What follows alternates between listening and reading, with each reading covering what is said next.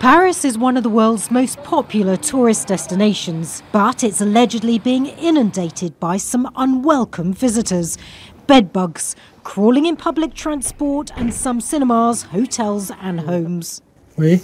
You see, there's maybe even 15 of them, and a lot of really tiny ones. With less than a year until the Paris Olympic Games, the French government's under pressure to eradicate them. We have to take each case seriously and not fall into panic. We need to make it clear that there is no upsurge, but we are responding and checking each case. Some people, though, are taking no chances. Sales of anti-bedbug products in the city have risen by 30%. It's true that we've been hearing a lot about it on the radio and TV, so I prefer to buy the products and prepare my flat just in case. It's not only Parisians who are worried about bedbugs. Some international visitors are also concerned about what they might take home.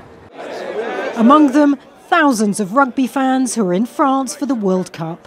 Well, I'd be concerned. We just need to keep an eye out, I suppose. I'd be a bit reluctant to be sitting on seats where I don't need to be sitting. So stand on the metro. I'm pretending it's not happening because our hotel's fine right now. But we have had a friend from home text us and ask us whether we've seen bedbugs.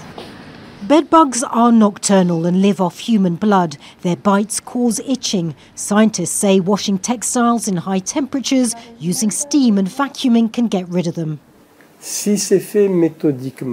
If you do this methodically and meticulously, you've decontaminated your room in just one morning.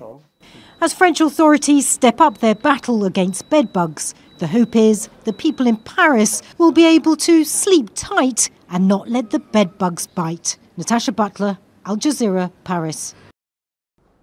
Make sure to subscribe to our channel to get the latest news from Al Jazeera.